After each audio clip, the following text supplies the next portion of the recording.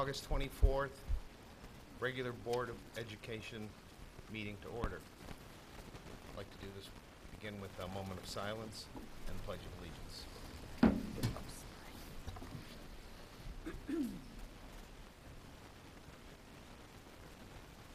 pledge allegiance To the flag of the United States of America, and to the republic for which it stands, one nation, under God, indivisible, with liberty and justice for all.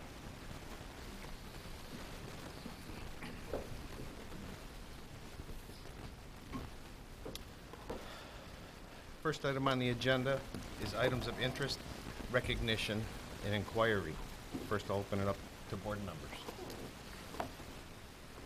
Yes, Glenn. I just want to thank everyone. I don't want to name names because I'll forget somebody. I don't want to hurt anybody's feelings. But the community effort on Saturday for the painting of the fence at the field, I thought that was great. Thanks for donating your time and those businesses that donated supplies. Anyone else? Dr. Sculper. Yes, I have several, if you would indulge me, because a lot of good things have been happening in the last few days. Last week, 63 East China School District educators, including 47 teachers, joined 41 other county educators, so we had 104 in all, for 5 full days of cooperative learning training at St. Clair Middle School. Some of the feedback at the end of the week, if you would indulge me for a second. I was 100% skeptical on Monday morning for using Kagan in high school setting. Now I'm 100% on board, planning to rearrange my classroom and purchase team tubs. This is absolutely the best professional development I've been to in my 20 years of teaching. It'll help rejuvenate my career. Exactly what I was looking for. I will use the structures to improve my courses, increase scores and interest. And the last one I'll share with you. This is the best workshop ever. My husband is a teacher, and he has heard all about it. He needs to come. So we were very proud to host the training, and again, we thank those who participated. It was 8:30 to 3:45, 5 days last week, a full week of training, and very well received. We mentioned the fence painting. I too want to thank the volunteers. I will, though, thank Craig Zimmerman by name. He got the whole thing organized and approached folks like Detroit Edison and Lumberjack, so I want to give them a shout out for the donation of materials. Turf sale officially began today. We're working at that. It'll be throughout the next 2 weeks at here at the central office and at Mariner Day Thursday, Saints Day Friday, and next week. I also want to thank everyone who was involved in the annual backpack giveaway. 332 backpacks were distributed. I want to thank Mrs. Frank and Mrs. Murphy for helping out, as well as the St. Clair Community Foundation for funding and supporting the backpack giveaway. The Marine City High School Student Government and Marine City High School cheerleaders and the St. Clair High School National Honor Society all helped that day. We are very, very appreciative of that. Finally, I'd like to point out that the East China Education Foundation, the ECEF, is partnering this year with the Blue Water Rivalry Run. So rather than the zombie run that occurred in October this past year, the fall fundraiser for the district's foundation will be the Rivalry Run. And this is encompassing all the districts in the area. And if you go to our district website, you can get a link directly to the Rivalry Run homepage. And if you want to participate, I would suggest that maybe you register before August 31st, because the 5K run goes up $5 after August 31st. And so please, we as partnering, the East China Education Foundation receives $10 per registration. And that goes, of course, to support the mini grants that support our teachers and administrators in classes throughout the district. So if you're a runner, or even if you're not a runner, there's a 1 mile run walk for you as well. And we would appreciate your support. Thank you very much. Thank you, Dr. Skolka. I The- have a couple of things. I apologize if I may, after you're done. Go ahead. Okay. First of all, I was reading through our policy books the past couple weeks, and I came across a few things that made me want to question them. First of all, property inventory, which is section 7,450. According to this, it says the board shall maintain a continuous inventory of all district-owned equipment annually, and it goes on in more detail, but I would like to, if possible, sit down and see that list between now and the next meeting. And also, in regard to Eddy Elementary, I was wondering if we could, I don't know if this is something that we can do tonight or if it's something that is already planned, but to see the actual cost savings from that decision and to see a breakdown. I've heard a lot of comment and discussion about selling the property in regard to the actual, like, the building to sell. And I believe it was Mr. Bewer that was quoted in the paper saying that, and so since he's not here tonight, I can't ask that question, but that's a concern that I have, that if those discussions were taking place and the board was not informed, I think that that's an issue, number one. Number two, an individual board member does not speak for all of us unless there's a vote on something, and so I think that that's something that needs to be made clear to whoever is potentially considering purchasing the property, that they need to come to the board and not one individual board member. Also, the Open Meetings Act was brought up in the Times Herald.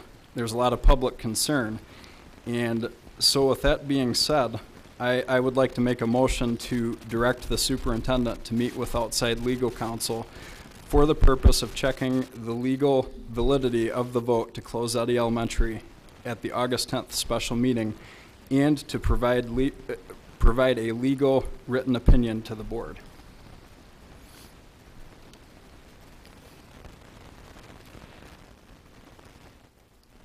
Vice President Kenneckbauer?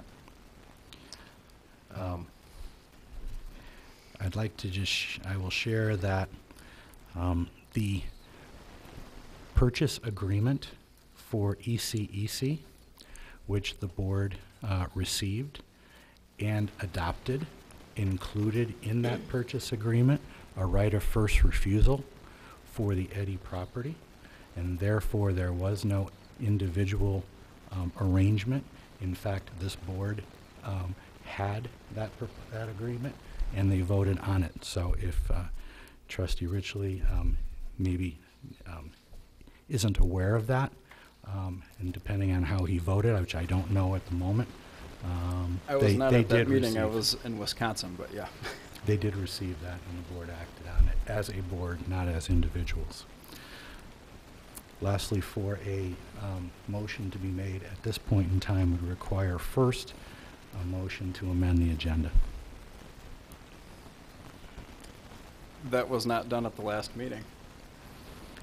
At this point, to do that, it would require, it's not part of a conversation. At the last meeting, when that motion was made, it was part of the discussion that was occurring on that topic.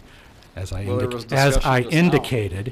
As I indicated, at this point in the agenda, right, to make that motion, you would have to amend the agenda. But the motion was made, so.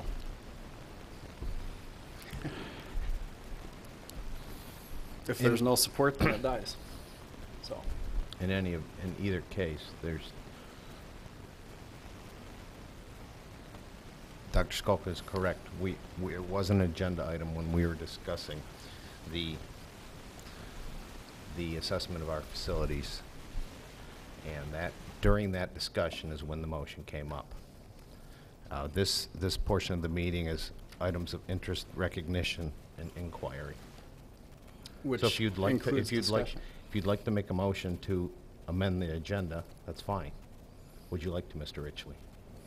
Yes, to include this as an action item under the action items. But Okay. I stand by the original thing, though. But the second, or excuse me, the Wait a third minute. thing. You have a motion on the floor, don't you? Is there? And with no second, that motion. Is there a second? Is there a second? Motion dies. Okay. And the third thing that I have is the policies on the district website. They are requiring people to use a username and password. And yes, that I just tried it. And I know the username and password, but that's something that needs to be checked on. So, We will check on that. I don't know how you're getting there, but if you go to the Board of Education page, if you go to if you go to that link, the drop-down menu says Board Policies, and if you click on Board Policies, it takes you immediately to the Board Policies. So, correct. It goes to the Neola website, which then prompts you to use a username and password. okay, again, I'm not sure how you're getting there, but I will look into it. Anything else, Mr. Ritchie? Nope, thank you. And the third item on the agenda is Academic Spotlight, Summer Learning Program 2015. Mrs. Woolman. Good evening, Dr. Skalka, members of the board. I am here tonight to report out to you on the East China School District Summer Learning Program, which just wrapped up a little over a week ago. We have 3 distinct programs here in East China. We offer a high school program, a middle school program, and an elementary program. So I'll give you a brief overview of each as well as the financial status of each. Our high school program is held again this year at Marine City High School. We continue to hold it there because of the layout of the building and the accessibility to the summer feeding program for our students. It was held from July 6th to August 1st. The objective for the high school program is credit recovery or credit advancement. So we have students who are there making up credits so that they can stay up with their class, and we also have students who are taking classes in advance so that they can open up spots in their schedule, maybe to stay in a fine arts class or to dual enroll. We had 52 high school students taking 83 classes. We do have some students who are still working, so I anticipate by the time school starts, that number will be almost to 90. Some of the different classes that we offered were English, math, science, social studies, electives. Really, with the exception of PE, if there's a class you take at one of our high schools, we can offer it to you in summer school. We use the program Edgenuity. It's the same program we've used the last few years. It's a virtual classroom. So online, the students are working on vocabulary, they're listening to lectures, completing assignments, quizzes, tests, and finally a cumulative exam. The program does give us the ability to go in and modify the class. So the classes are aligned to state standards, but we go in even further and align them to our district curriculum. So classes that our students do first semester, we select those for the first half of the class, second semester. Our high school program had a staff of 3 individuals. Mr. Alley was our site coordinator again this year. He does an awesome job. This year, for the first time, our students can work from home, and so there were many a night where Mr. Alley was getting text messages from kids at 10 p.m. to unlock their tests, and he was all over it. He did a great job. We had 2 teachers this year, Mr. Tim Maxwell and Mrs. Christy Sagan. We really try to make sure that we have a math and an English teacher there. That's what the bulk of our students are recovering credit in, so those are the 2 content areas where they need the most support. So both of those teachers, one Mr. Maxwell math, and then Mrs. Sagan was able to help students with ELA and social studies. Parents and students provided transportation for this program. So unlike our elementary program, we do not bus students in. In terms of the financials of the program, students paid $180 per class. 14 students received grants under free and reduced lunch. Those guidelines, their cost was reduced. WIA from all 3 high schools helped support students, and then the St. Clair Goodwill Fund as well. So our anticipated cost for that program was $11,300. That's a little extra zero there. And our revenue, slightly over $1,000 more. And again, it is anticipated. We do allow students in all 3 programs, we allow families to set up payment plans. So it might cost $180, but if they want to pay $10 a week, we allow them to do that so that their child can get what they need. We will work with them until the course is paid off. So you'll notice in all of these, our revenue is anticipated because we're still working with local families to collect that tuition. So the strengths of our program, 79 credits were awarded to 52 students. 7 of our students were able to fulfill graduation requirements so that they could graduate with their class this summer. And it's a hybrid program using technology and a blend of certified teachers there for support. So the next is our middle school program. It was also held at Marine City High School. It started one day later. So our high school students came in on Monday, they got rolling. Middle school students came in on Tuesday. The objective of that program was to provide additional support and instruction, particularly in reading and math. We had 16 middle school students. They had an hour and a half of reader's workshop, and then they had a mathematics class. We had 2 instructors. Mrs. Vicki Miller did reader's workshop with them every day, and Miss Megan Tomaszek did math with them. And she did math. They were learning fractions with watermelon and balloons and baking cookies to learn fractions and mixing. And so they were very creative with the students. And every single student survey, they told me, fractions. I understand fractions. Tuition for the middle school program, very similar, $180 per student. They don't pay by class for this one. 14 out of our 16 students received a grant under Title I funding. The financial data for that program, we anticipated it would cost a little over $3,600, and our revenue was about $2,800. Because we provide so many scholarships, we knew there would be a gap there. So the strengths of this program, small group instruction and direct support in reading and math. Some of the feedback, we do survey the students. It'll be easier to do my homework now.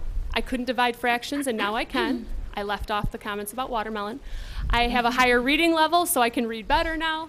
Summer school helps strengthen what I know in math. So very positive feedback from the students. Our elementary program was also held on the Marine City campus. This one was held at Marine City Middle, though. We have smaller tables and chairs there. But again, so they could have access to the summer feeding program. That program began as the high school and middle school programs ended. So July 27th to August 14th, focusing on reading and math instruction. We had 130 students in that program. As you can see, we had a very large staff for elementary. 1 teacher per grade, with the exception of several of the grades had 2 classrooms. And we had 3 paraprofessionals this year because some of our classes were so large, and we had some special needs students who required one-on-one support. The tuition for that program is $120 per student, and it does say in district because we do occasionally have students from surrounding districts who request to attend our summer school. So if we have open slots, we do allow them to do that. 130 students received scholarships through Title I or grant funds. So the students who came from our Title I buildings, Eddy, Gearing, or Bell, were eligible for those. We anticipated the program would cost us a little over $14,000. And our revenue, we anticipate at this point, will be a little over $15,000. Transportation, we did run 1 shuttle bus from the north end of the district down to the south end of the district. The program, the strengths of that program were a focus on reader's workshop, those comprehension skills, word attack skills, fluency, and then in math instruction, 4 clear focus, place value, developing number sense, basic operations, and fractions. And again, very creative approaches, a lot like we saw at middle school. They were in the hallway, they were doing all kinds of different things. They were outside. It was the most excitement that building's seen in a couple months at this point. So they had a lot of fun. They showed up excited to be there, ready to learn. So it was a great program. So that's a quick overview of our program. Any questions? Mr. Richley? Are we still the only school district in the area that provides summer school? I am not aware of who else does at this point. I believe some of the other districts are beginning to. This was the first year where we have not had a significant number of students from surrounding districts. Typically, we've had a handful from Marysville and Port Huron, even a few from Richmond, and this year at the secondary level, we did not. Okay. And the other question that I had was about the Title I funding. Mm-hmm. Is that, like, what are the requirements for, or I guess what would be the qualifications for someone to receive the Title I funding? So for students to receive the scholarship through Title I, they need to attend an elementary school where Title funds are received. So if they attended Bell River, Eddy, or Gearing, the 3 buildings which received that federal funding, then they were eligible for a grant. Through the middle school program, any of the middle school students who had been from those elementary schools, we were also able to give them a scholarship. Okay, So excellent. we track And- back where they come to us from. Okay, and just a comment, I did want to say that I heard a lot of great things about the program this year, that it's, you know, good as always, so. Good, that's what we like to hear. Yep. All right, thank you. Thank you. Thank you. you. Thanks, Catherine. Next on our agenda is the consent agenda. To approval of minutes, regular Board of Education meeting July 27th, 2015. Special Board of Education meeting August 10th, 2015. Approval of payment of bills, approval of schedule of investments, and approval of new teachers. I would like to pull items A and C off of the consent agenda, please. To do so requires a motion that would be seconded. No, it doesn't. No. Not according to our policy. One board member can pull off any item from. I don't, Okay. I can pull it up if you Okay. want. And if pulled off, where will it be acted upon? Right after the consent agenda. Okay. that's A and C you want to treat separately? Yes, please. You want me to pull it up or not? No. Okay. So then that would be for the approval of payment of bills and the approval of new teachers. No. No, that would be the minutes and the schedule of investments.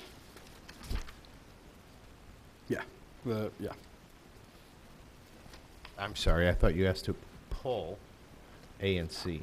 Yes. A is the approval of minutes. Right, so we're, Yes. okay, so we pulled them. Okay. So now, the consent Oh, okay. agenda consists of, Oh, correct. B and D. thank you. Yeah. Approval of payment of bills and approval of new teachers. I'll make a motion to accept the consent agenda as amended.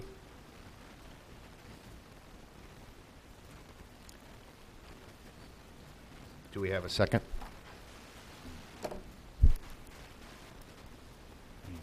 We need to. You have to have a second on this, otherwise we don't pay the bills.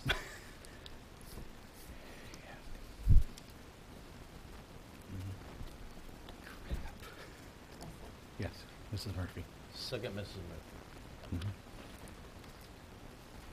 All in favor? Aye. Aye. Opposed? Same sign. The consent agenda passes as amended.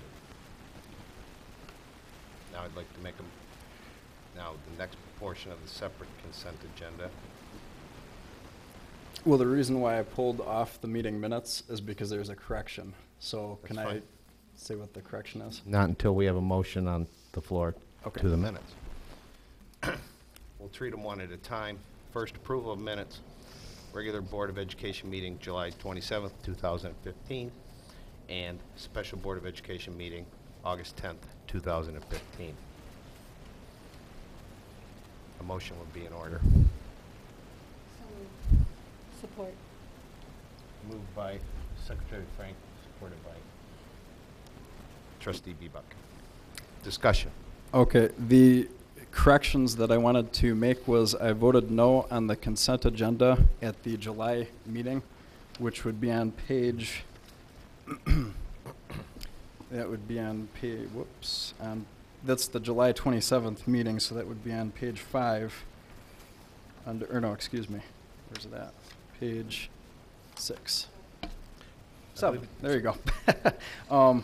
It says approved 7-0. I voted no on that.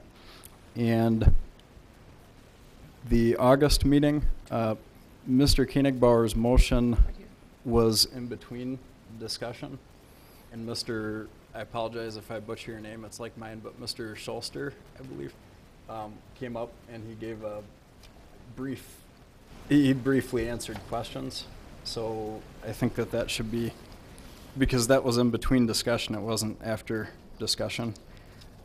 The motion that was made to close Eddy Elementary, and the addition of 3 words at the very end of that motion. Before we move on there, Okay. which page are you on, Mr. Ritchie? This would be on page, you're talking about which one, the Eddy Elementary one? It Yes, would be sir. on page 9 and 10 of the minutes. And And where, it's not, okay, I see it on page 9 and 10. Where do you suggest that, I'm suggesting that it be put up with information and discussion items, and underneath that should be that Mr. Scholster, I apologize if I'm butchering your last name, but fielded a few questions from Mr. Buer, or one question, I believe it was. But then the other thing is at the very end of that motion. Hang on. Okay. We've got to get this right. Okay. I'm still not clear. Can you cite paragraph or? Yes. Or just, do you have it marked up? If you could hand it over. Well, no, but I can. Okay, Please. this is what I'm talking about. Moving this up to here, and then having below this, having Raul Scholster, his presentation. So is it a move and an addition or a move? I think it's just a move. It would be just, I This guess, part. an addition, because I believe it's. Yeah, because it's, we'd never put in there anything about him coming up to speak to the board. So you just want to add that after the motion? Correct. And then So on it's the only, motion, it's only an addition then?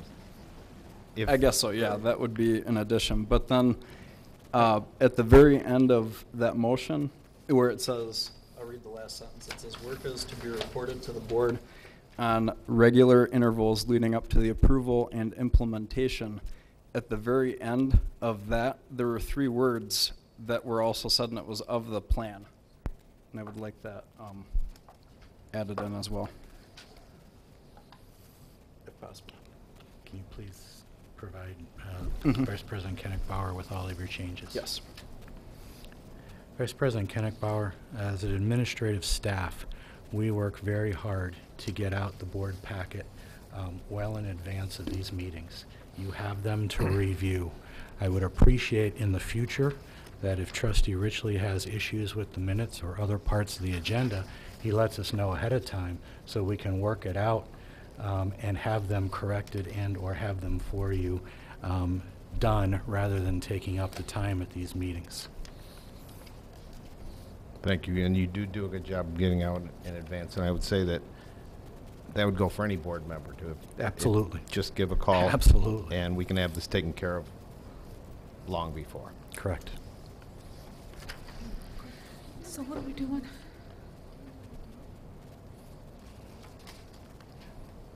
It's here. I did, and Kelly's got a copy of it, so if that's truly proper, we'll change it. So with those changes. Can like- you repeat those changes, Glenn? Because I'm sorry, I'm confused. I want to make sure I get it correct. I think it boils down pretty simply. Okay. For the regular board meeting of July 27th, Mr. Richley asked us to correct on page number 7 Okay, I have that that one. he voted against the consent agenda. Yeah, okay. So it's a 6-1. All right. And then on page on page 10, Okay. he has to add to the minutes that the representative from Barton Mallow commented on the facility study. So would that be after the word implementation? That would be after the word implementation or after the word plan, if that is indeed the case. And we've got that written down. So those are the only 2 changes. Oh, okay. So with that, And at the very end of the, okay. so with that, all in favor, please signify by saying aye. Aye. Aye. Opposed, same sign. So that is, I'll make a motion to approve the schedule of investments as presented.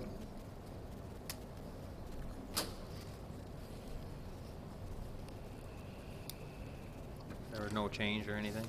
No, I have a question about it. but we need a second, we need the Correct. motion. Right. All right, second. And the thing that I wanted to know is if we could get a presentation to the board on the sinking fund schedule. on how much money we anticipate to be in that account and what it's allocated to go towards. How many years do you want it out? I thought that was already done. No, not an updated. I don't have an updated one. We can certainly do that. I request for my own personal clarification and understanding. In a consent agenda, there is the motion to accept. There is a second. There is opportunity for discussion. If you weren't going to amend the schedule of adjustments, why didn't you just bring that up at that time? According to our board policies, the consent agenda isn't supposed to be discussed unless if you have something to discuss, you're supposed to pull it off. So. All right, thank you. Yep.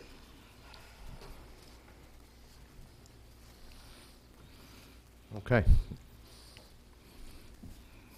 Thank you. So with that, all in favor of approving the schedule of investments off the consent agenda, indicate by saying aye. Aye. Aye. Against, same sign. Passes. Yes. Oh, Todd Mr. did. Diska. Trustee Distelrath.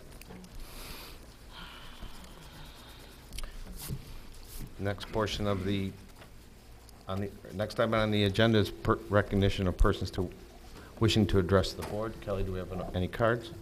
We do not, so we will move on to reports. Dr. Skolka. Yes, each August we are required to provide an update on what is referred to as a bullying report. Provide you this information. Last August, I shared with you that we had some issues that maybe brought our data into suspect because of the transition between what was then our previous student management system and then the transition to Skyward. We as an administrative team met quarterly over the past year to ensure that the data, that we had consistent definitions across the buildings and that the transition and the entry of data into Skyward was consistent across the buildings. That part, I believe, was successful.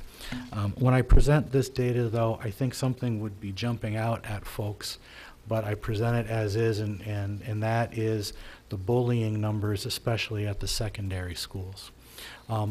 Bullying has become a catch-all for any kind of behaviors in which someone might, look at someone wrong or say something incorrect or something along those lines.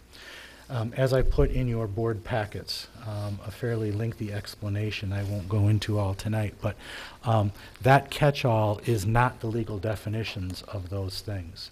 Bullying actually has to be legally, talks about repeated behaviors, it talks about likely to cause harm, there's some other things, there's the words such as substantial. And in essence, what we're finding, and I gave you the example of the young lady, and I'd like to share it tonight, was upset with another student who sent a threatening Instagram message. The other student was an on and off again friend. When that person who sent that message was brought in and talked to about the situation, first of all, if there had been previous back and forth, that is something that we can only act on the first that it's brought to our attention. Then it was brought to our attention. The principal met with that student.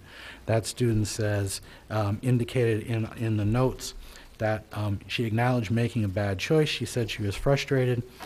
And that was the only discipline instance on her record for that year.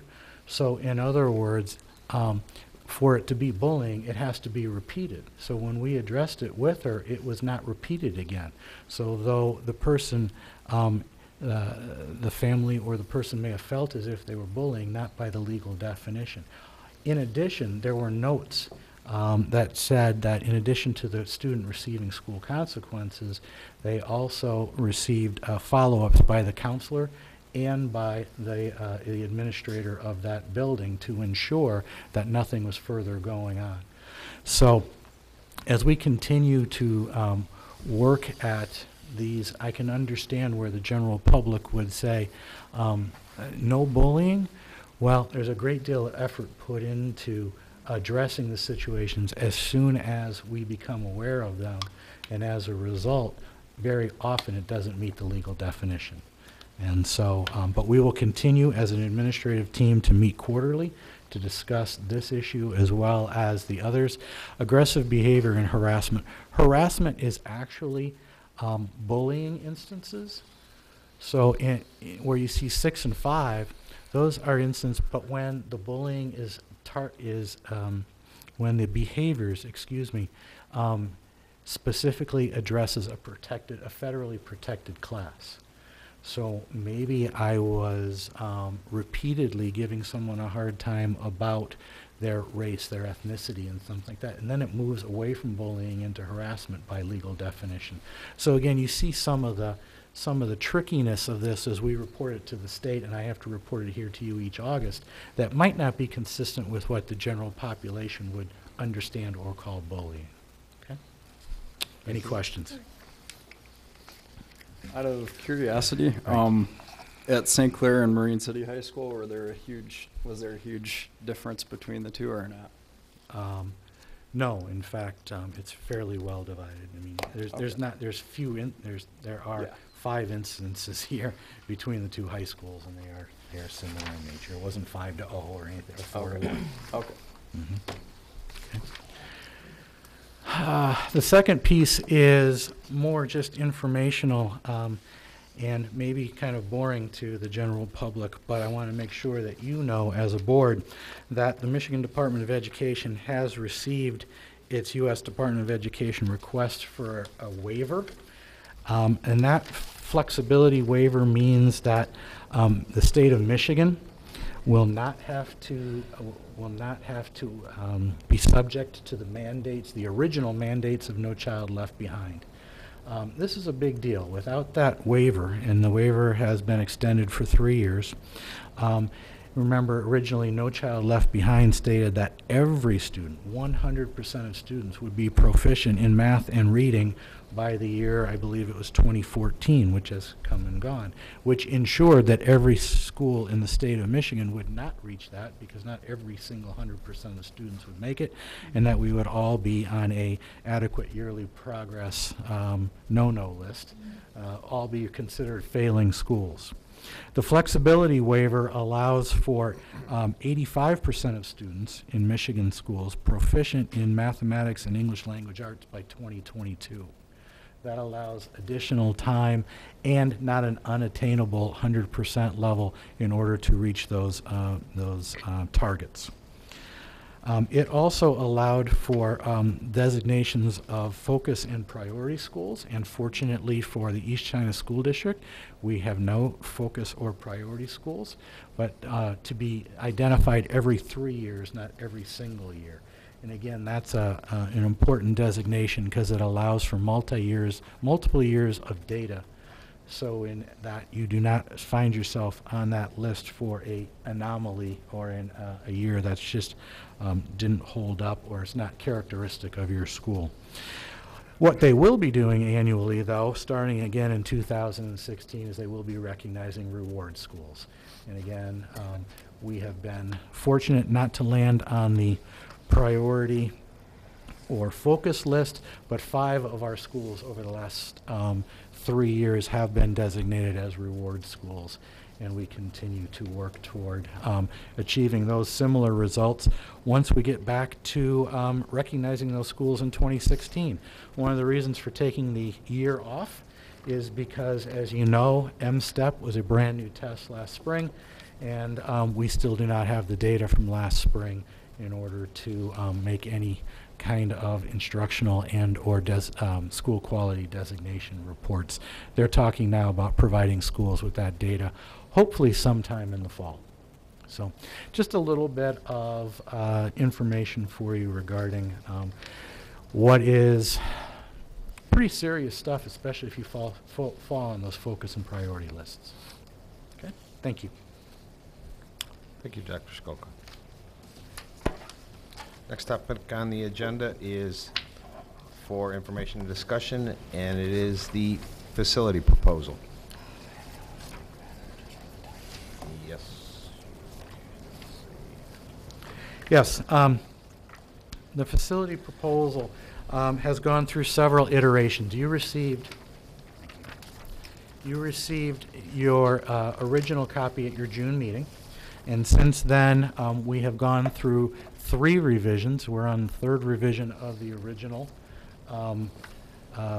proposal, and that is due primarily to your hard work and asking of questions, pointed questions, important questions, that has resulted in that facility proposal being narrowed to what we now have as a final proposal for you folks that has brought the project in scope down to the real essential elements of maintaining our buildings at a level in which we might want to refer to them as safe, warm, and dry. They would be consistently maintained. Kids would have a safer environment and a well-conditioned environment, and especially with respect to heating, cooling, and all those infrastructure issues. The last iteration, this last version, we provided to you as part of your board packet, and at the same time put on the district website for public review last week, and it will continue to be on the district website until such time as you choose to either act or not on moving forward. A couple of highlights that I might provide for you is that this version reflects a more than 20% reduction in the overall cost from where we started to now at a total of approximately $48 million, down from the $61 million figure. It also reflects, as you get past, I understand that maybe just the first page, the totals or the summary was posted on social media, and I would encourage anyone that they need to go and they need to get into the depth of the report to see what those summary totals actually refer to, because it was wise counsel on the part of the board to ask Raul and his staff at Barton Mallow, who's here again tonight to answer any questions that you might have, to indicate and to designate any projects that would be result in annual general fund savings, and we have done that with an asterisk, and those are in the details.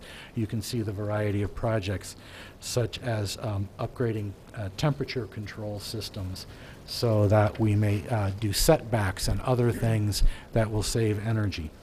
In addition, there's notes regarding what would be required to do for new code purposes, as well as the fact of the technology, not the infrastructure pieces, but the replacement of what is now going on 7- and 8-year-old computer equipment. The fact that what we are talking about and what we were speccing out is commercial grade, not consumer grade equipment, and that is a little higher cost equipment, but we have to remember that those are higher quality components because those machines are on 7 to 8 hours a day, every school day, 180 days a year. In addition, the smart boards require that the equipment has dual monitor capabilities and a few other things that you just wouldn't have in a computer that you might go down to Best Buy and purchase for yourself. Another thing to point out to folks is that the original facilities report included some upgrades to Eddy. Those, of course, with the action to close Eddy are now taken from the project, as has been reflected in the 2nd and 3rd version. But also this version does not do any addition at Gearing, no classroom addition at Gearing, but it does place an addition here onto this facility. So if you were only to look at the summary, and you would see that the administration building is targeted for considerably more money than any of the elementaries, you might not understand that what we're talking about there is consolidating our preschool programs here at the central part of the district, so that all preschool programs are available to all parts of the district, somewhat equidistant for everyone to get to. In addition, we know that the pending sale of ECEC means you have a preschool program there that would be without a home. That would bring them over here. That the preschool program at Gearing, the early childhood program at Gearing, if moved here, would provide additional classroom space for the eventual closing of Eddy to accommodate those students. So bringing all of those programs, there are 2 programs here. There's a program at ECEC, there's a program at Gearing. Bringing them here not only provides greater accessibility to the entire district, it also creates savings in that in running in a single facility, you would have a single supervisor. You wouldn't have multiple sites that you're trying to manage and run.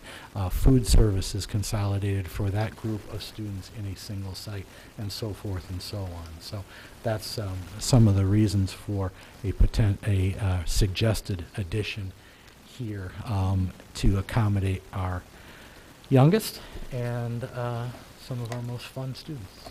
You know, Dr. Skalka, I have a question about that. Did we look at, and maybe you did, through the redistricting, potentially having 2 preschool, 2 of these programs versus one at the north end, one at the south end, in order to maybe avoid any construction of additional space? We didn't look specifically at how they would, where they would go. We would, in the closing of Eddy, to put additional programming in Gearing and Pine. We're pretty much maxing out every classroom just to move those kids with some redistricting involved. I'm not sure that we would have the additional space for additional preschool program. The other piece to this, too, is preschool is some of the most highly regulated programming in the state. In terms of licensing and rules for square footage, the number of kids in a room, toilet facilities in every single room at a certain level, and those kind of things are in those rules. So it would take us, we would have to license 2 sites rather than 1. Certainly it's within the realm of discussion. Well, I was just thinking that, one of the ideas that has been thrown out there is to move 5th grade to middle school, and maybe that would open up some classes. It's just a thought, maybe, Sure. to, cut down on the cost of that facility. Mr. Schloss, do you have any comment regarding preschool licensing? Any knowledge? No, I agree with your comments that there are much stricter rules for preschool programs than for typical elementary. So it is more stringent requirements. And as Dr. Skalka said, if you're licensing 2 separate facilities versus 1, you get the economy of scale versus on the facilities themselves, as well as the additional licensing and inspections and things like that. But, as far as comparing that with the $2.5 million, new construction, I think maybe it's something we could take a peek at. We can. As we talk about this, and as we spread this number, which I understand 48 million is a large number, but when spread out over the total tax base of the district, we have discussed what that means in terms of 20-year bond and the difference in costs when you take money off is probably less than $1 a month. Can you remind us too how many classrooms of preschool we need, we would have? Well, currently we have 4 at Gearing with what is a space for the gym type of thing, but they use a classroom for that space. Down at ECEC, we're running a similar number. And then here, we have that wing down there. The nice thing about bringing these facilities all under one roof as well is that we have 3 separate kind of physical education for preschoolers spaces being operated, and the equipment for those in 3 different spaces. Here, they would rotate through a single physical education space, which would reduce the number of spaces. This particular proposal talks about adding an 8-room addition, or 4 on either side of a hallway, plus the 4 we have right here, 3, plus the 3 we have in this building currently. So 11, which would probably be 10 classrooms, and 1 for physical therapy / PE.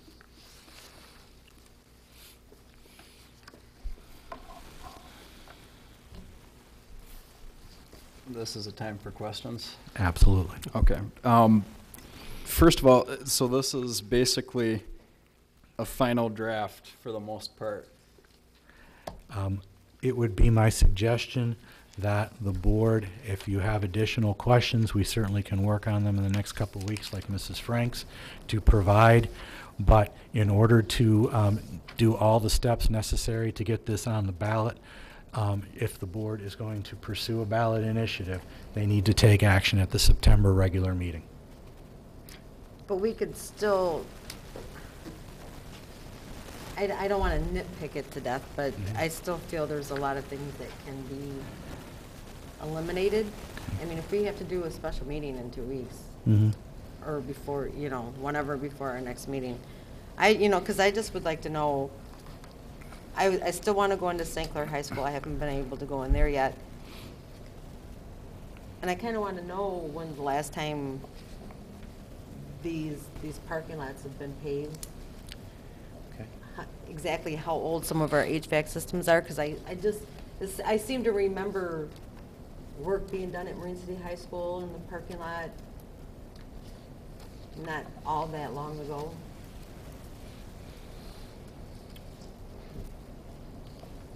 HVAC systems, I think there's fairly new ones. There are. Is Mr. Grzelka present? No, Just gonna ask he's him. out. He's out. Oh, there he is. Oh, there Thank he is. you. All right, as we talked at one point about like roofs, for example. We talk about replacement of roofs. Roofs are never replaced all in its entirety. So when you say that St. Clair High School had roof work done maybe 2 years ago, it was part of the roof.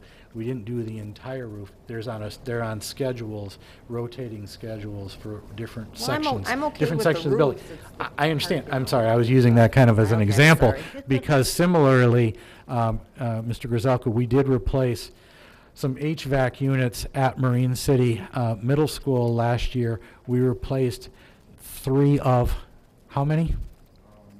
Maybe 3 of 15 or so at that school Last year? last summer. So 3 of 15. So again, it's that rotationary idea. I'm just, because Mhm. I was thinking a lot of these kind of projects, the paving projects or whatever. I agree with Alan. I'd like to see a sinking fund, because I think a lot of this can be paid for out of that in years to come, because I don't know of any of the parking lots that are that bad.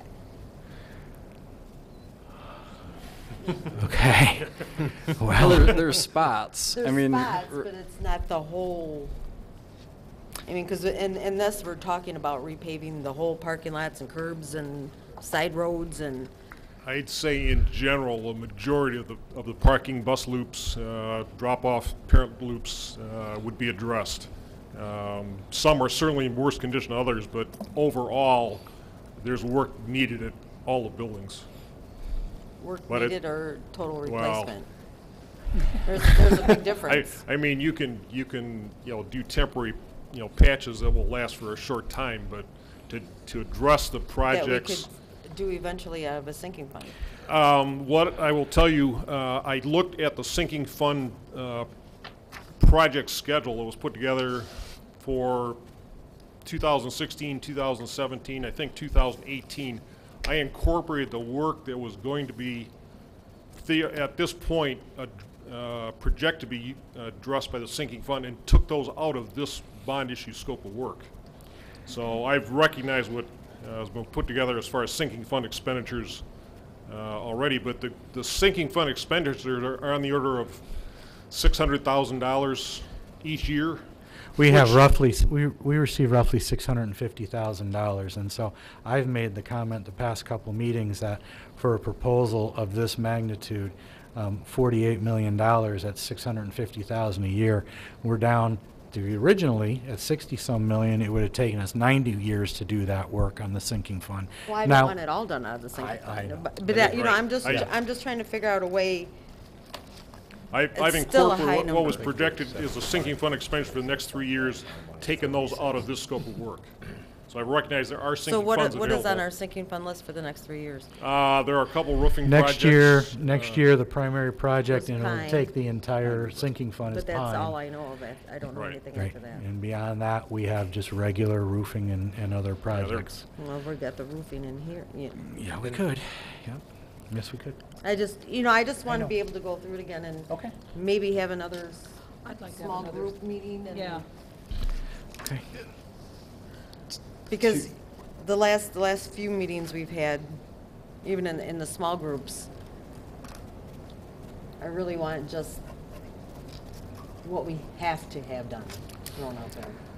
If I may suggest, I know I'm being a pain, but if we could have a special meeting and just do a workshop where we're all in the room and we're discussing it together and open, I think would be a That would be fine. better idea. But I will contact Mr. Bewer, who's out of town, to see his availability and organize something for you okay, prior thank you. to the September 20, I don't know, meeting. I don't know either. It's 28th, Yeah. September 28th meeting. Yep, I'd be comfortable with that, and that way we can all Okay. just hammer it out. yep, Yeah, we'd really need to, at the end, by the end of that meeting, we would need to have the plan. Right. in Correct. place, right? Yep. So yes. get ready, it's gonna be a long one. Yeah, The- That's okay. The other, Yeah. oh, I want to say something else. I have a note here. I'm not exactly sure who said it, but it really seemed to encompass everything that's going on. My note is, it's important to protect the community's investment while providing our students with the best possible education. So through all these discussions, we still need to bring it back to what's in the best interest for our kids and how we're going to provide them with the best education while keeping them safe. So that's why I think maybe some of these projects can be revisited, because the other part of that is protect the community's investment. I think that maybe continuing to work on this is, what I'd like to see. It's a good idea, yeah. I do know too, though, it kind of along the same lines is, I know one of the things we've been worried about is if we don't act on some of these things and then it becomes an expense down the line and we don't have a budget to pay for these things, versus get them taken care of in this situation, so we're not taking money out of the classroom. We're not taking money out of the Right. general fund Because to do these things. when we rely on sinking fund money for everything, there's only so much of it, $650,000 a year. So we do our repair on Pine, our work on Pine next year, and some number of rooftop units go.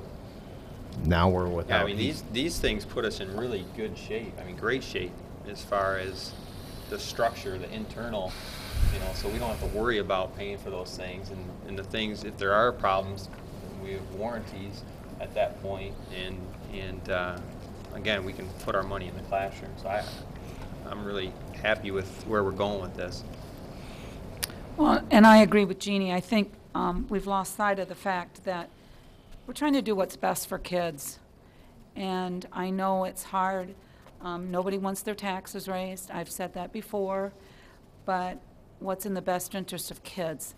And we have worked really hard trying to get this down, whether we've met in small groups or individually and had meetings with Dr. Skalka or whatever, and we've really worked hard. It may not look like it because we just all sit up here, but there's a lot of work that goes on behind the scenes that we've done to whittle it down.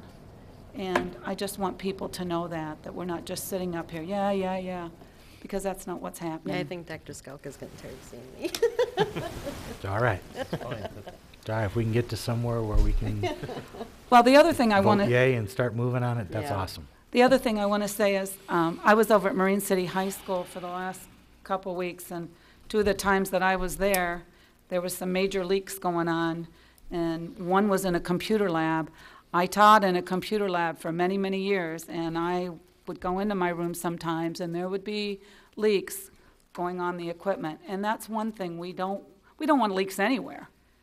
And the thing of it is, we don't know how long that carpet was soaked. You know, we hadn't been there, what, In a the few store, days over yeah. the weekend, and so you try to vacuum it up the best you could, but what's underneath there? So We also got what's best for dripped on kids? in 2 graduations. Yes. We do have the kids in mind, we really do. Dr. Skalka. Yes, sir. The thing, I have a couple of concerns and questions. For the timing or the vote, what are we planning on doing? It's not going to be in March anymore, is it? We don't know if that's the case. We're still waiting for a Secretary of State / Attorney General opinion. What Trustee Richley is referring to is that most recently the legislature has passed a new law indicating that when school elections, when school proposals can be put on the ballot, and they indicated, they eliminated the February, I believe they eliminated the February election, but it stood silent on the on any March. The law stays silent on any March presidential primary election. So you have you have county clerks throughout the state, some of which say because the law is silent to a March presidential primary, you can do it. And others say, because it's, again, silent to it and doesn't say one way or another, you cannot. So, given our, a vote at the September regular meeting would still allow us time to get it onto a March ballot if the Secretary of State / Department Attorney General says that's okay, but obviously there is no issue with putting it on a May ballot, both in terms of timing and legality. And so my suggestion would be that we don't even pursue the March initiative. I don't think, I mean. That's certainly something that in your special meeting that's coming up, you can discuss. I mean, it's good that you've thrown it out here tonight for people to consider, but it can be discussed further, and then the eventual motion that comes forward, again, I say if and when one comes forward, would have to indicate what the election date would be. One more concern, and that's, this is going to cost the district money, am I correct? Putting it on the ballot, like with printing of the ballots and such, if there's nothing else on the ballot? If there's nothing else on the ballot. So why don't we wait until November?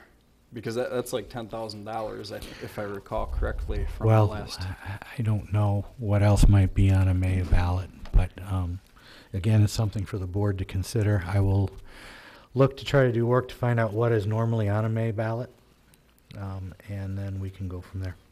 For instance, if in 2009 in August, they held the election, and in the precincts where there weren't any elections, like in townships and such, they don't have off-year primaries. So if we did it in 2016 November or August, there's a primary and general election. And I don't see the difference between doing it in May or August. Well, I'd ask Mr. Schloss to talk to that, because that is critical months that we would not be able to get work done. Summer is the prime time to get work done when students aren't in buildings. So it would certainly behoove us to get moving earlier rather than later, as well as additional winters of frost heaves and anything else that may occur. But there will be election costs regardless of when the election is held, whether it's November or may, if the school district bond issue is the only thing on the ballot, yeah, the cost is all incorporated by the district. That's part of the bond costs. It's not money that comes out of the general fund. It's part of the bond proceeds.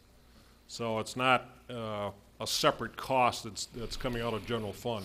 It would be out of the 9,000 or the 35? It would be out of the bond amount.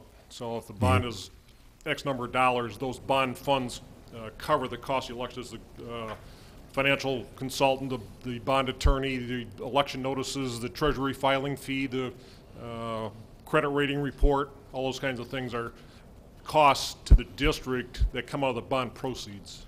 But if the bond doesn't pass, then is that what the $9,000 is for in the proposal, or is that what you're referring to? No, and if the No. bond does not pass, then those costs, Those come back to the district, correct? those come back to the district.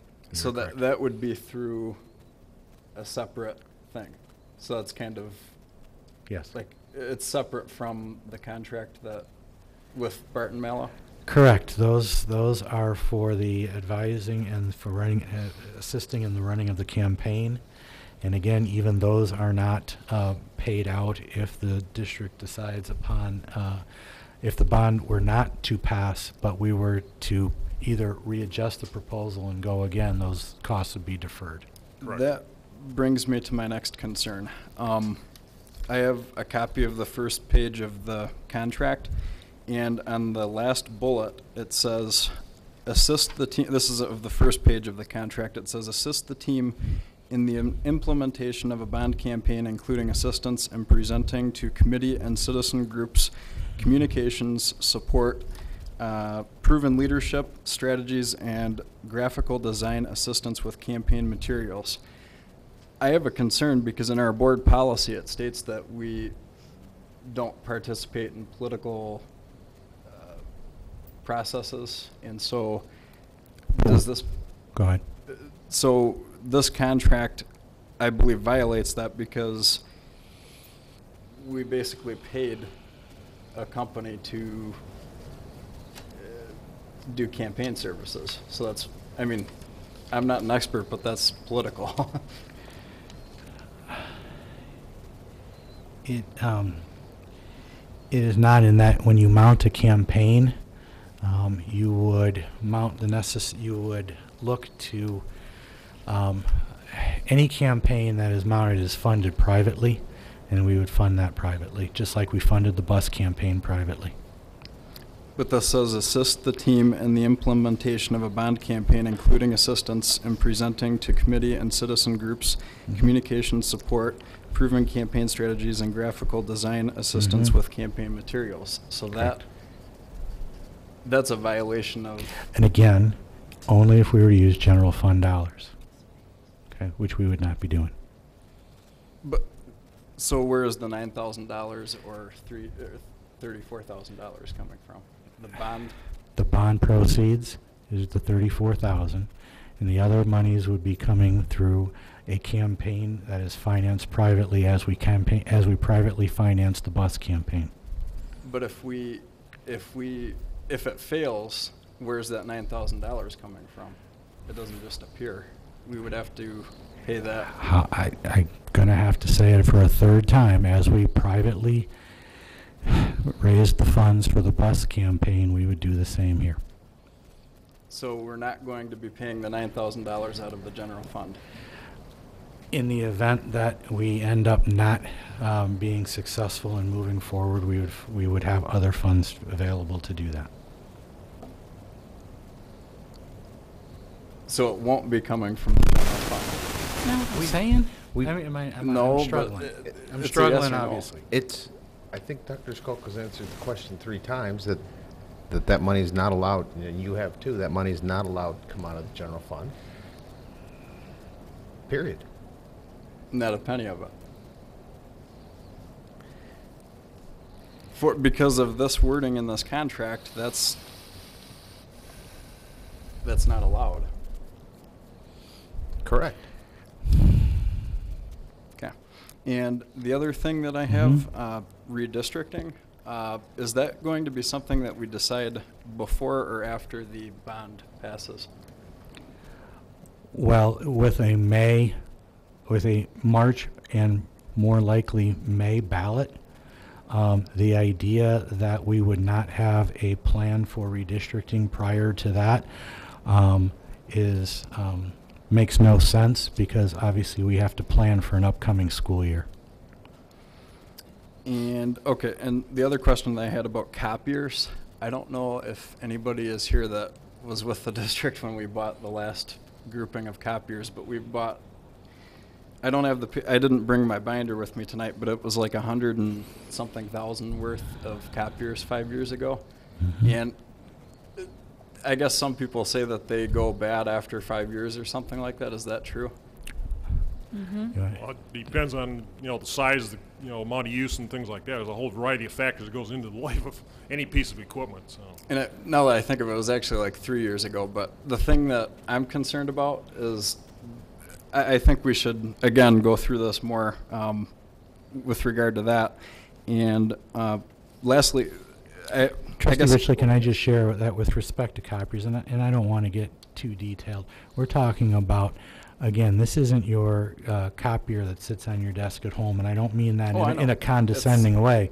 This is a copier that teachers are putting well over 1 million copies a school year, for however many students that they have, times how many classes, times how many worksheets and or tests and or other materials that get done.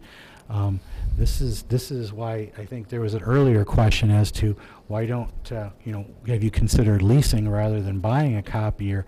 And you don't lease a copier for many of the same reasons you don't lease a car if you know you're going to be driving a significant number of miles. Leasing an automobile makes sense if you know that your annual mileage is well within the limits, but the per mile cost beyond the lease is excessive, and a per copy cost beyond a lease of a copier is equally very, very expensive. So these are things that I wish, and I don't mind explaining, and we need to explain so that people understand, but there also needs to be some measure of trust somewhere, and that the people making these decisions have investigated, have experience, and have recommended to the board the most cost-effective approach possible. Dr. Skolka, I think what we're showing here is that there's a lot of concern to be good custodians of every taxpayer dollar, and we've said that we would set up a special meeting before our regular September meeting, pending President Buer's availability. Right. And perhaps I'm going to try to volunteer some more of Bart Mallow's time.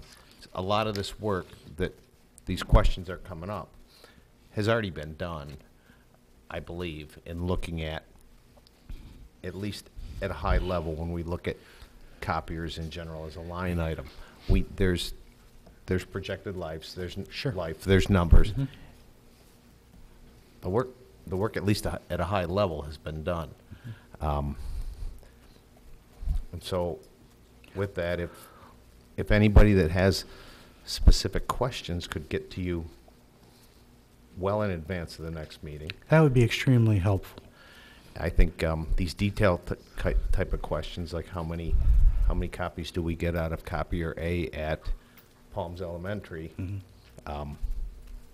one might be digging a little deeper than we need to, and B, we could dig if we had time to prepare. Absolutely, and it's very similar to what we talked about earlier, in that we get out the board agenda well in advance so that you can review it and provide questions, so that people aren't put on the spot at a board meeting or at a meeting such as this. I ask for the same courtesy with respect to this, and you folks have been really good about that in terms of sending me your questions so that I can work with Bart and Mallow to have those responses for you. Get them to me. We will get those responses, especially as you're getting into what is now a very critical time for that special meeting. If we're going to basically not do that and come to meetings like this and then drop all these questions. We're just going to grind to a halt to the point where we can't get work done. My purpose of bringing it up was that, number one, we just got them 3 years ago, but also the fact that they're $15,000 a piece, some of them, and some of them are even more. And I understand it's not like a small little copier that you're getting, but the problem is, well, I guess the question is, how many of these copiers are not currently working in the district? And that's, again, a question that will have to be answered. But I think that when people are going through rough times, which obviously economically it's not the best time in the entire world, but, you know, we're asking people to tighten their belts to cough up more money. And so why don't we tighten our belts and try to lengthen the life of these, you know, things? With copiers I'm talking about, but. So I only ask, and that per what we just talked about, is that you had this latest version last Wednesday. You had the opportunity to provide me your questions on copiers and anything else that we may have been prepared tonight. Those questions are valid questions. They are good questions. Please make sure that prior to any special meeting, we have those questions in advance. That's all I'm asking. Okay. And the other thing that I was wondering, when you said it was $1 per month, I'm just saying, and again, I was estimating that when we take a proposal from 48 million to 46 million and you spread that across the entire tax base of this district, as you saw in last month's, and I don't have the slides tonight, when we went from 60 million to 49 million, the cost was reduced, I believe, by maybe $2 or so per month. So if we're going to drop it by 2 million, it's just, I understand that's a big dollar number, 48 million, my goodness. But each individual taxpayer's contribution to that, including folks like the businesses like DTE who have a bigger contribution, is relatively small. And if we were to knock off $1 million off of that and go from 48 to 47, all right, the impact on the taxpayer, the individual taxpayer, is going to be, when spread out across the whole tax base, $1 or less. All right, and you've done the heavy lifting. You folks have done awesome work, and you've done the heavy lifting to get it from 61 to 48. And I'm not saying that we can't get a little lower because there might be something in there, but we could be at this forever until we nickel and dime this thing and we're not doing anything. And let's not forget that while we're responsible for every dollar, but that $1 that we save to push, and I'll use the copier example, to push the copier useful life, how many lessons, late lessons that a teacher can't print or materials, how many lessons is that dollar worth? I'm not really sure, but I don't think it's very many. Can I say something about the copiers? Please, I don't want to beat this dead horse to death, but I think those copiers were bought a year or two before I retired. And it is very important that when a copier breaks down, it's a huge mess. And those are just like any other piece of technology. The life is very, very short, even though we pay a substantial amount for those. So they do need to be replaced every 5 to 6 years. And some of them may need to be replaced sooner because we're spending more and having the repair person come out and repairing it, because copiers are becoming more sophisticated. And so, as you know, any of you that have a computer, the more the computer does, the more expensive it is to repair it. And it's the same thing with these copiers. And when a copier goes down, it's pretty much everything stops. Because the office can't make copies, teachers can't make copies. Yes, teachers could be better organized. Some of us are, some of us aren't, and things happen that you need a copier. And it's important that these copiers be updated. Thank you very much. I think we have to be careful too, and I'm agreeing with that, you know, if you chip away too much, you'll get to the point where you pass a bond and you have all these great improvements, and oh, how come we just passed the bond? How come this is broken? How come we didn't fix this? You know, because you took took a couple too many things away, maybe. It's, it might not be broken today, but will it be broken tomorrow? You know, I think is part of what we're looking at here as well. A couple more things. And Dr. Skalka, I appreciate your explanation of the dollar thing, because I understand what you meant now. You meant $1 going down. I thought you meant it was just going to cost $1. No. So, okay, I got that now. But the thing that I'm, I guess, concerned with, not just the tax part of it, but also looking at, we're going with a bond, and I think if we consider going with an increased sinking fund instead of, for instance, just to give you an example, and am I correct in saying approximately our current sinking fund brings in about $650,000 a year? Correct. So, just as an example, 2.12 is the average, approximately, I'm just playing with numbers here, approximately the average per year mill rate that people would be paying, or tax rate. That was the figure that I gave last meeting and shared with you again when we met. Okay, so, according to that, so our current sinking fund is 0.4 mils, correct? Correct. So divide 2.12 by 0.4, you get 5.3. And so the point that I'm bringing up, 5.3, multiply that by 650,000.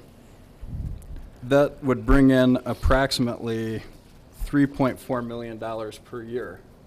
And if you do that for 20 years, that would bring in $68.9 million. That's without interest. Are you suggesting we amend the sinking fund? to how much? I don't know. But I'm saying that it would bring in more money than the proposed bond over time. 20 years. Oh, Correct. well, yeah. We don't have 20 years. I mean, That's right. we're going to be We don't have 20 replacing the years. things that we're replacing in 20 years. But some of these things don't need to be replaced right away. Well, Big majority of it. Give me an There's a example, couple. Alan, of something that you don't think needs to be replaced. I'm just curious. Well, I think we need to look at the priority list, number one, but copiers for one. We have the priority list. No, that's not the priority list I'm talking about. I'm talking about the list of things that are going to be replaced in a timeline. You're not understanding what I'm saying, but Well, the if- Excel file that Yeah. is put together for doing these things. The use of the sinking fund? No, Okay. according to this list. All right. A couple of things regarding the sinking fund. That is, you talked about a sinking fund of 5 whatever mils. By law, the sinking fund cannot exceed 5 mils. No, it would be it'd be Okay. 2.62 would be the sinking fund. All right. And as trustee, It's over 100%. and as trustee Distelrath said, that means that you would be getting that money over 20 years, as opposed to making the necessary repairs and or infrastructure upgrades within the next year or two. And you're hoping then, obviously, you're rolling the dice that a boiler that has already passed its usable life will stay another 10 to 15 to 20 years until it's in the rotation. But the thing this is the point that I'm making, we would, first of all, not have all those bond costs, first of all. Second of all, because all we would be doing is amending the current sinking fund. And you that know that you legal? can't use a sinking, Is and that legal, just to Yes. amend it? Yep, and you know that you cannot use a sinking fund for the purchase of technology. that's correct. Okay. So how would we update technology? I'm sorry, Well, Dr. Skalka. No, that's perfectly fine. Think about it this way. We're going to be apparently getting that new boiler system at Gearing. We're going to be getting all these things that have the stars by them that result in a significant annual general fund savings. And so we would use that money to go towards that. And I mean, it's not all going to be, magically appearing at once, but So I if think there's money left over, then we update technology? there Okay. it wouldn't be money left over like a bond. It's continuous. It's a yearly income that we have that we can depend on rather than still, how do spending. we- how do For we instance, do a bond technology is then? similar to a mortgage. You get it all at once, you Right. spend it pretty much all at once. a sinking fund, which it has to be, I believe has to be renewed in 2020, if I'm correct. Yeah, 2020. And if, or no, 2022, excuse me. But anyway. That's okay. That will bring in more money, first of all. Well- Obviously over time. But We're- on the same point, it also will not cost as much. I mean, think about it. We're only going to be getting, what is it, 49 million? With this, over 20 years, you get 68.9. So, But you are going to increase people's taxes from .4 mils to 2.2 mils? Is that what you're suggesting? I just want to make sure I understand what you're but no, saying. but listen. No, But, can you please answer my question? From .4 mils to 2.2 mils, is that correct? 2.63. So that's like a 500% increase, But what you're proposing is the same thing. not a No, it's not. 500% increase. Yes, it is. Okay. 2.12, I used the same figure that was given on the last presentation. Could we do this I- at our, Yes. Not only at the special meeting, but again, as I indicated at the last meeting, when I asked, I think respectfully, that you provide any plan so that we can run those numbers and not start making them up and hypothesizing here on the spot, that you provide that plan and you provide that information, and together we can pull together the information for the board so Yes. they can see that. You are doing a disservice to folks by putting out this information without truly having them had opportunity to look at it, be able to ask questions, and in a sense, throwing out numbers that may or may not be accurate. I'm going to say that they are because I have no reason to, at this point, distrust them. But the other point, too, is that, yes, we are talking about the cash flow, the money flow. Do you want the money up front to do the work up front? Do you want the money over the next 20 years? And this idea that you're going to, by replacing equipment over the next 20 years, get the same benefit to the general fund through greater efficiencies and reduced utility costs and those kind of things. Over 20 years, not immediately. How do you fund? And then we're supposed to use that money in terms to make more fixes when we're still not out of the red as a district as a whole. But my simple is- point. Your point is well taken, Dr. Skalka, that we need to get these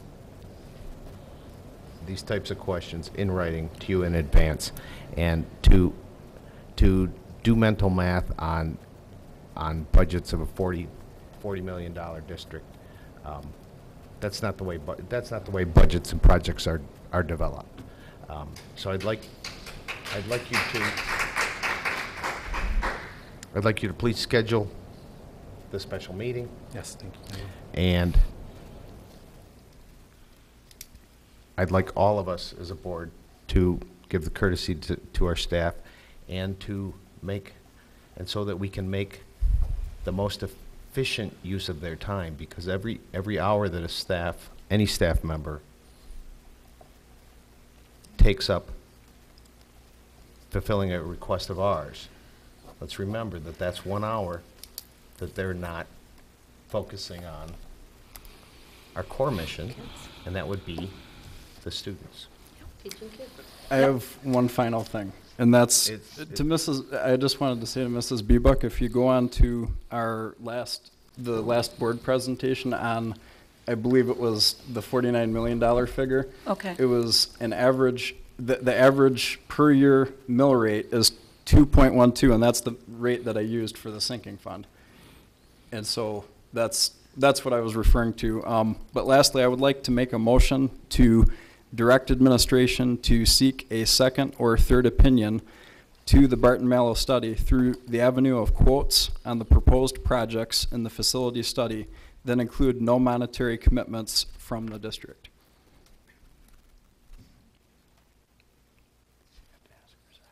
Is there a second? With no second, the motion dies. The next item on the agenda is, before we get, it's with the Neola policies that we reviewed. Dr. Skalka, can you give us a brief reminder, and I apologize, on the Neola policies that we discussed? Yeah, last month we provided you all of the proposed changes in detail, and then there was a one-page summary sheet.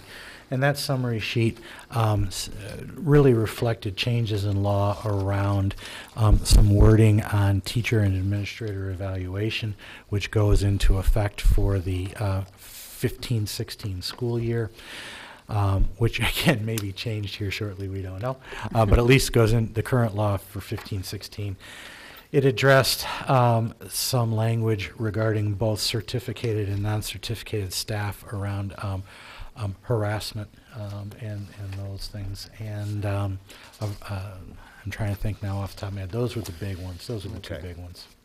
Thank you, and I apologize. I'm That's right. using it was in the last board packet, Yep. and I got caught without it.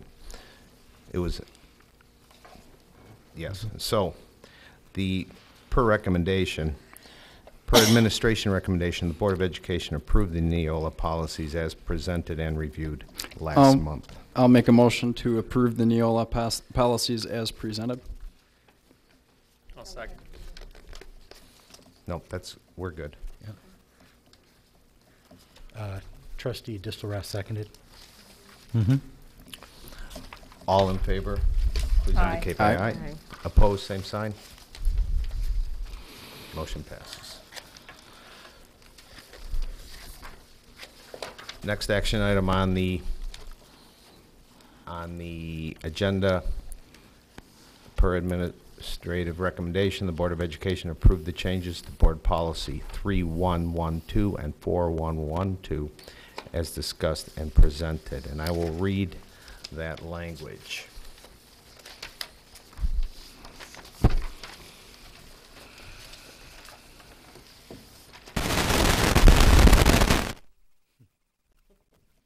Staff communications, or excuse me, board staff communications. The Board of Education desires to maintain open channels of communication between itself and the staff, understanding the importance of the chain of command. The basic line of communication is suggested to be through, but not limited to, the superintendent. A, staff communications to the board. Communications from staff members to the board or its committees should be submitted through the superintendent. This procedure is not intended to deny any staff member the right to appeal to the board on important matters through established procedures. Instead, as the sole employee of the board, the superintendent is responsible for investigating and responding to any issues or concerns brought to the board outside of allegations of misconduct by the superintendent. B, board communications to staff. Official communications, policies, and directives of the board of staff interest and concern to the staff should be communicated through the superintendent, who shall also keep staff members fully informed of the board's problems, concerns, and actions. C, social interaction. Both staff and board members share keen interest in the schools and in education in general. And it is to be expected that when they meet at social affairs and other functions, they will informally discuss such matters as educational trends, issues, and innovations, and general activities of the district. However, since individual board members have no special authority except when they are convened at a legal meeting of the board or vested with special authority by board action, discussion between staff and board members of personalities or personal grievances will be considered to be unethical conduct. Second. Discussion? I just wanted to say that I appreciate the changes. It's which we didn't read the changes, but it's good to see that we did that. But I still believe that this policy is not. I don't believe that it's in the best interest to have such a policy, but I believe that it's a step in the right direction, and that's why I'm voting in favor of it, because this is probably the most that we're ever going to get changed in it, so I appreciate that. Any other discussion? With that, we'll take a vote. All in favor, please indicate by saying aye. Aye. Opposed, same sign. Motion passes.